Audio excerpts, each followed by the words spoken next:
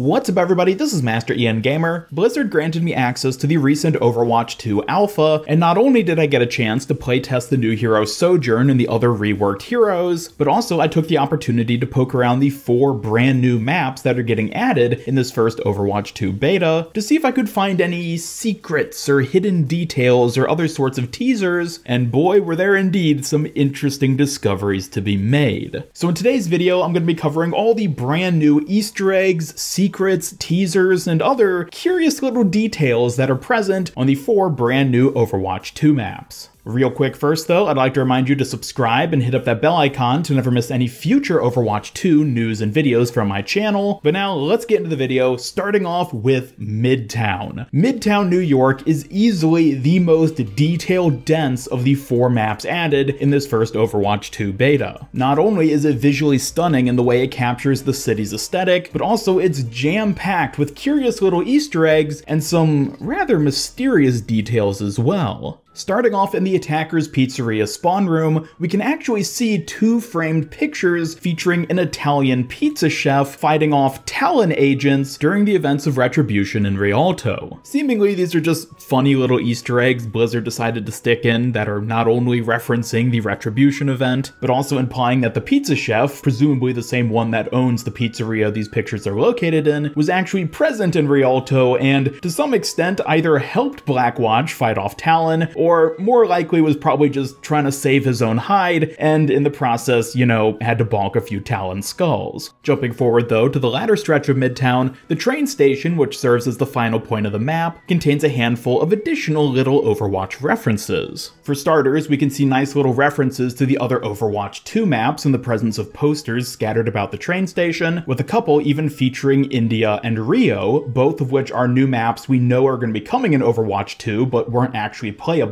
in the alpha or first beta, as well as a train schedule board which features the name of various other Overwatch locations, such as Blizzard World, Malevento, and even King's Row. However, beyond these visual details within the train station, the most interesting secret going on here appears to actually come through the audio we hear as part of the train station's intercom system. Among the background noise of outside traffic and trains coming and going, we can overhear the train station's intercom periodically making announcements. The majority of these announcements are generic PSAs about not littering and watching your step when boarding the trains, but a handful of these announcements make a reference to an otherwise unknown incident which apparently took place on track 19.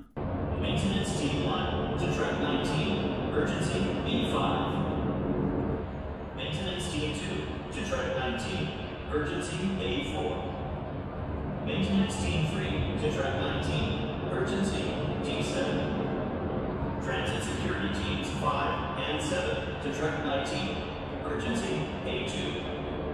Spanning across 4 separate announcement audio clips amidst the various other generic ones, we can hear requests for maintenance teams 1, 2, and 3, as well as security teams 5 and 7, all being requested to urgently report to track 19. Now, in the station itself, there's no visual indicator of a track 19. As far as we can tell, it's not visually or physically present anywhere within the map itself, but it is curious to hear the intercom speaker put so much emphasis on this one particular track. And in fact, this isn't even the only time we hear an audio reference to track 19 in the Midtown map. Jumping over to the fire station, which serves as the first capture point for Midtown, we can hear a police scanner radio inside the fire station, making similar sort of announcements to those heard within the train station. While these sound bits are instead reporting on various emergency service activity across the city, one of them does still specifically mention the incident on track 19.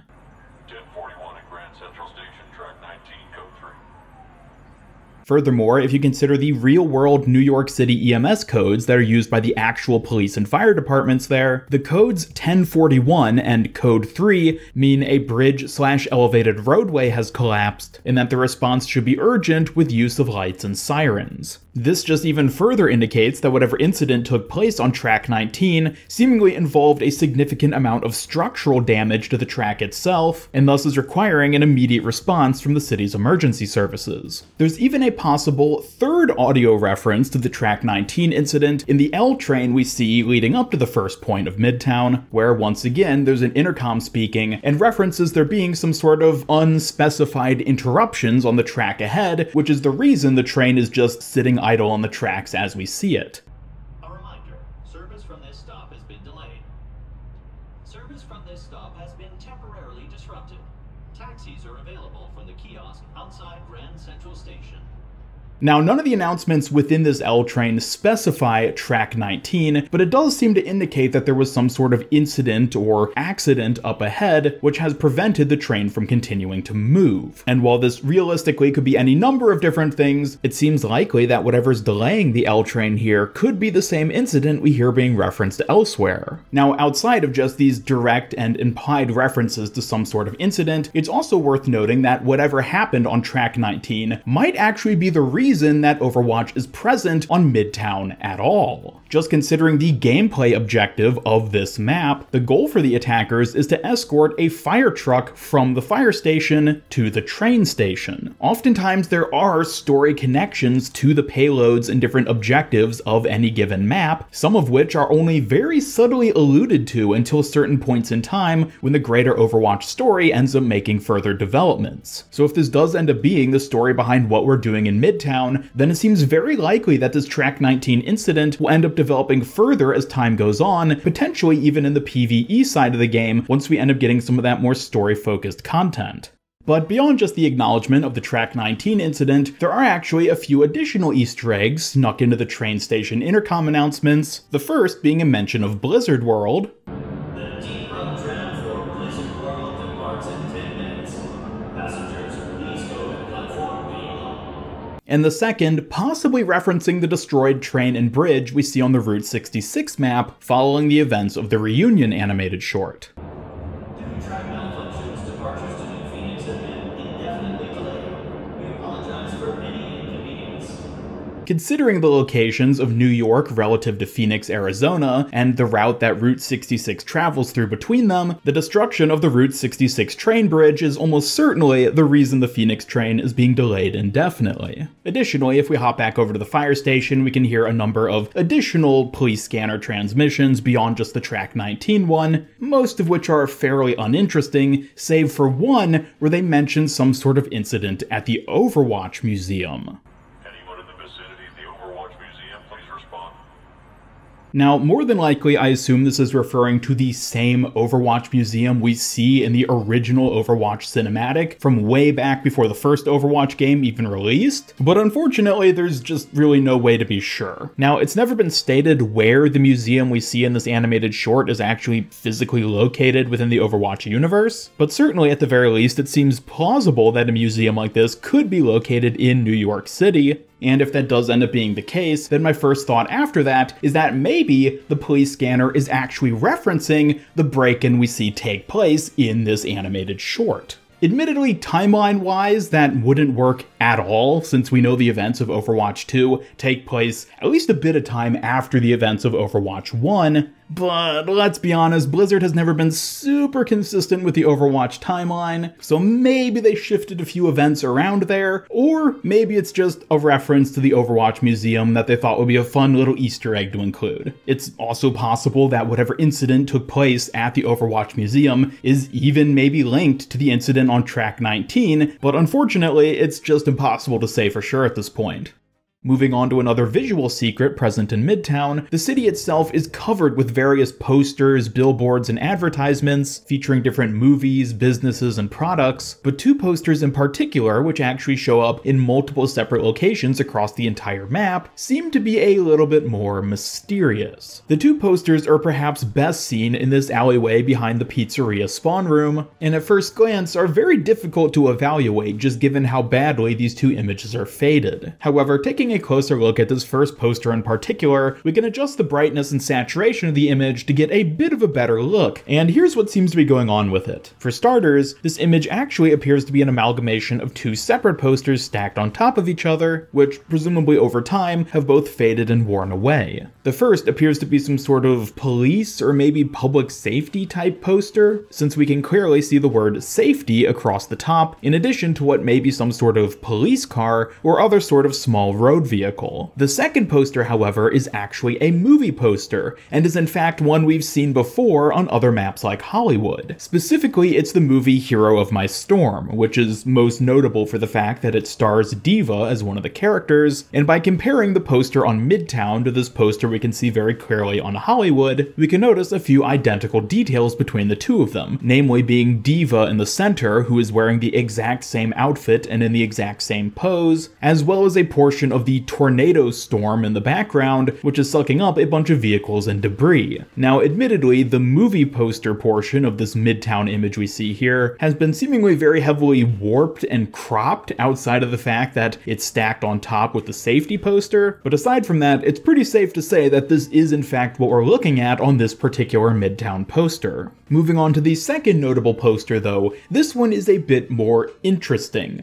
Once again, it appears to be an amalgamation of at least two separate faded posters stacked on top of each other, with the topmost layer, which is mostly visible on the left side, seemingly being some sort of Korean football or soccer poster, as we have the clearly visible Lucio ball at the top, along with a bit of Korean text in the bottom left, which, when considering that the leftmost portion of the word may have actually been cropped off, seemingly translates to the word Nike, as in the real-world brand which is well known for producing athletics-focused shoes and other apparel. And considering this, the strange sort of mechanical component or machine we see in the center part of the left side of this image may in fact be the leg of a footballer. It does look noticeably similar to Lucio's legs and shoes, which at first glance almost appear like some sort of cybernetic augmentation, but are actually just really wacky boots. And this person, it seems, might be doing a bicycle kick where they're kicking at the Lucio ball above them. The next layer though, which I believe is beneath the first Korean soccer poster, appears to be a poster featuring some sort of fighter jet or other aircraft, as we can tell from the dual-canted vertical stabilizers here at the back. It's worth noting that it looks at least somewhat similar to the shuttle we see at the end of the Retribution PvE mission, which rescues the Black Watch agents after their mission in Rialto, as we can see in this side-by-side comparison here. However, it's impossible to say whether these are in fact supposed to actually be the same ship. So overall, it's hard to tell whether there's any further interesting meaning to these posters beyond them just being nice little visuals to include in the city, but it was still fun being able to unpack everything they contain,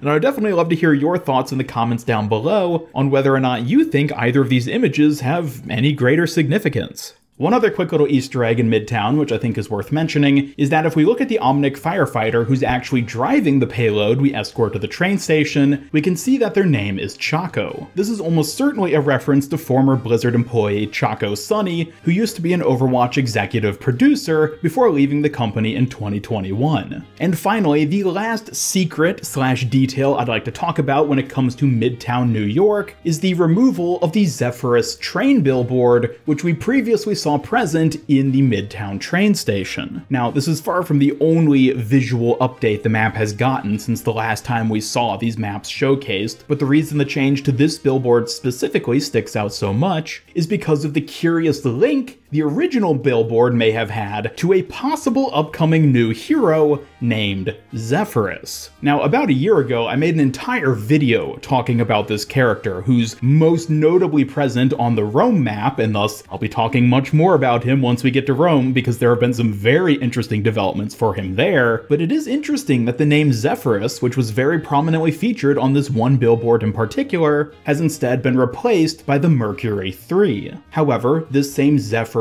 train, which we originally saw featured in this billboard, can still be seen in a couple different locations. We can see very small images of it on the newspapers being sold within the train station itself, as well as in some of the various pamphlets, postcards, and other details present as part of the souvenir stands, in addition to a small model of both the train engine and passenger car, which are on display in the New York Transit Museum across the street from the train station itself. So it's interesting to note that this white Zephyrus Zephyrus train hasn't disappeared entirely from the map of Midtown, but it is at the very least a change worth taking note of. And speaking of Zephyrus, now let's move on to the next brand new Overwatch 2 map, Colosseo, Rome. Like Midtown, Colosseo has a ton of references to real-world Roman architecture, structures, and locations, but today I'd like to focus specifically on the Overwatch-pertinent details and secrets, the first and biggest of which is the new images we get of Zephyrus and Maximus. Now previously, the only image we actually had of these gladiators was this poster seen here, showing two robot gladiators engaging in combat, while being controlled by two human pilots via some sort of high-tech motion tracking system. But now that we've actually had direct access to the map itself, we can see this screen present in one of the sports bars located on the map, and it gives us a lot more information about what's going on between these two gladiators. Starting with the left side of the screen, we can actually see a bit of Italian text which reads Revenge, with subtext beneath it reading Max v Zeph 2, thus indicating that these two gladiators certainly have some sort of notable history together. Moving on to the right side though, we can actually see scoreboards for each of the current combatants, with scores listed for the first 4 out of 5 rounds. Now, I did my best to analyze the numbers present here on the scoreboards for each of these two gladiators to see if there are any hidden details, perhaps referencing a release date or other interesting information about them, which is something that Blizzard has done with past new hero releases, but unfortunately I wasn't able to discern anything of note. Maybe there's something hidden here that I just missed, or maybe they're just merely scores and nothing more than that. Although based on their scores as of the 4th round, we can see that Zephyrus seems to be pretty handily beating Maximus. And the absence of scores for the 5th round in particular indicates that the match we hear going on within the Colosseum while playing on Colosseo is in fact the final round of Zephyrus and Maximus's revenge match.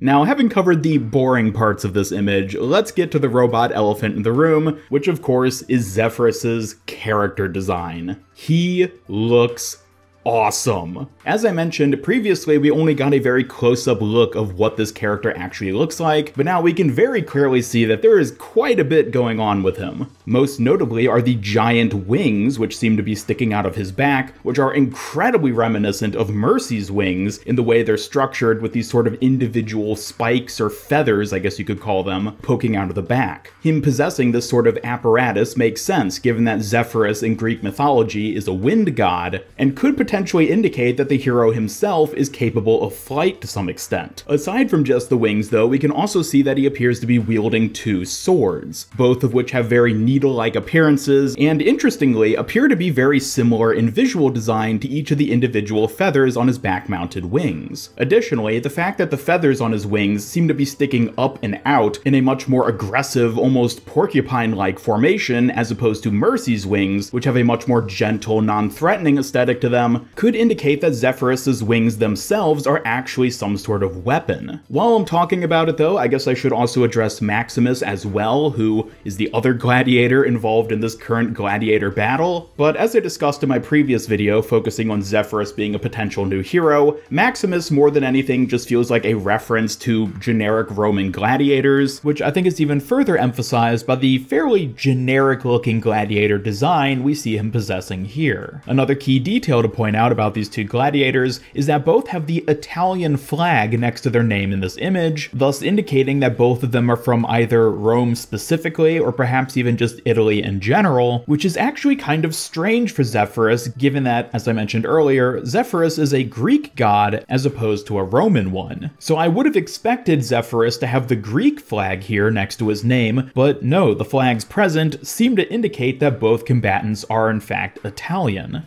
There isn't too much more to discuss about Zephyrus and Maximus just based on the new info we have here, although with the new visual design for the character, it certainly opens up a lot of doors for speculation about possible roles, kits, and abilities he might end up having, so be sure to let me know in the comments down below if you'd like to see me delve more into that side of him, and even speculate on what kind of hero he might end up being.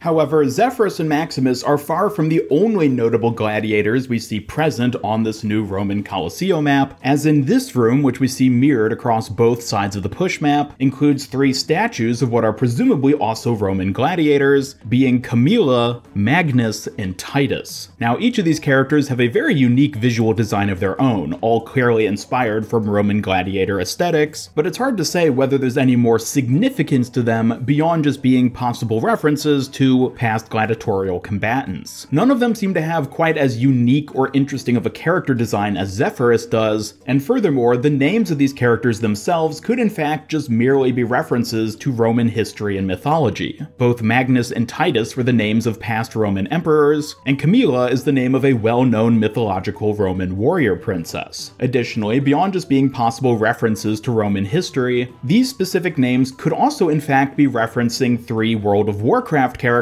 who share these same names. Now, it should be noted that none of these Warcraft characters really have much of a visual similarity to any of these statues we see here, and thus the reference seems to only go as far as the name, but considering how often Blizzard likes sneaking little references like this to their other IPs into Overwatch, it does seem plausible that the names of these 3 characters are in fact just subtle references to various characters in WoW. But moving on from Rome and back to North America, next up we have New Queen Street, Toronto, which has what is perhaps the single most curious secret out of the 4 brand new Overwatch 2 maps, which are these 2 patches of graffiti we see in alleyways on opposing sides of the map. Now, the detail which easily sticks out most from each of these 2 patches is this bizarre triangle eye symbol, which is extremely reminiscent of the eye symbol we saw in Sombra's origin story a number of years ago, which is seemingly tied to some sort of greater mystery or network of connections behind the scenes of the major Overwatch storyline. And while the symbol we see in this graffiti isn't identical to what was in Sombra's origin story, the designs are certainly similar enough that it seems extremely likely that the 2 are in some way connected. Furthermore, in both of these graffiti spots, we can see a bit of text accompanying this design, which at first glance appears to be completely illegible, but is actually just highly stylized English characters. Starting with this particular patch, we can see that it actually translates to "We are all one within the iris," which I'm sure is a very familiar sounding phrase, given that it's very similar to many of the quotes spoken by Zenyatta. On the opposing side of the map, the graffiti says something a bit creepier, perhaps, which is that if we consider the eye triangle on the right side of the image to be the letter A, translates to "Mundata lives." Mundata lives, of course, is clearly a reference to the fact that Mundata dies in Tracer and Widowmaker's animated short, and thus whoever sprayed the graffiti in this alleyway perhaps has a slightly different take on what it means when an Omnic dies. Perhaps it's alluding to the idea that an Omnic is never truly dead, but rather lives on in some sort of greater sense, perhaps even as part of the iris. Now, there are certainly a lot of different ways you could interpret the meaning behind this graffiti. Given the text present in both different graffiti patches, it seems incredibly likely that this graffiti was painted by an Omnic. Perhaps even an Omnic who's a bit more radically minded, especially considering that we know during the story events of Overwatch 2, Toronto, Canada will become overrun by Null Sector. So it's possible that the presence of these 2 graffiti patches are actually supposed to be early indicators of Omnic unrest within the city. It's hard to say exactly how this is going to play into the Null Sector invasion we know is going to be happening later down the line, but it is a very interesting set of graphics to have present in the map, and certainly seems to be building up to something bigger. Another thing, which I think is worth pointing out, is the fact that this graffiti in Toronto is very reminiscent of the graffiti we see in Kanazaka, and given that the graffiti in Kanazaka has been implied to almost certainly be building up to the release of a future Overwatch 2 hero, it makes you wonder whether this graffiti in New Queen Street could be building up to something similar as well. Another curious little detail to take note of with this graffiti, though, is this little logo we see here, which is present on both different versions of it, which appear to be highly stylized characters reading T4, which may in fact be a reference to Team 4, which is the internal name used to refer to the Overwatch dev team within Blizzard. And the last thing I'd like to touch on when it comes to New Queen Street, Toronto, is actually the music. Now, all 4 of the brand new maps added with Overwatch 2 thus far have at least a few different locations locations across them where they have unique music playing in various stores, outlets, and other hotspots. However, I wanted to highlight this aspect on Toronto specifically because not only does it have the most unique music locations out of the 4 maps currently added, but also easily some of the best tunes. So I just wanted to take a moment real quick to play you some samples of some of my favorite tunes heard across the map.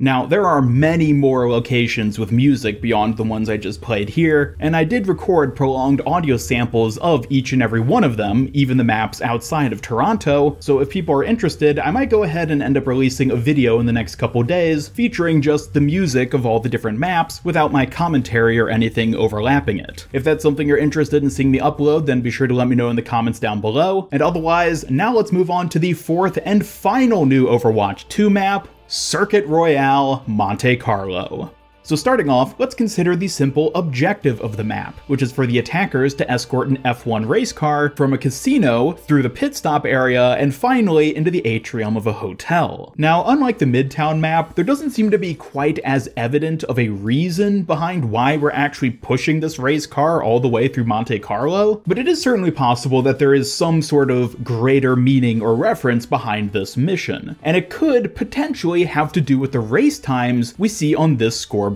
here. Curiously, we can see that those partaking in the race actually appear to be a mix of both human drivers as well as either Omnics or perhaps just AI vehicles. Looking closely at the payload itself, as well as every other race car we can actually see physically present in Circuit Royale, they all at first glance appear to be automated, meaning that perhaps the vehicles themselves are autonomous racers with their own AIs, or at the very least are perhaps just remotely controlled by human and or Omnic drivers. That being said though, there is certainly some suspicious activity going on when it comes to the actual times we see present on this leaderboard. The majority of lap times listed here are within 1 to 2 minutes of each other, which seems like a fairly realistic range of values, with the one notable exception being Acceleratron, whose track time is significantly shorter than all the other racers. It's hard to determine what exactly to make of this discrepancy. Simply considering the physics of having a vehicle move this much faster than all the other vehicles in the race feels not only extremely dangerous, even for automated vehicles, but really suspicious. So much so that it almost raises the question of whether the race times have actually been tampered with to some extent, as the radical difference in scores we see present here are somewhat reminiscent to the hacked video game scores we see on maps like Blizzard World, where we know that Sombra was messing around and up to no good.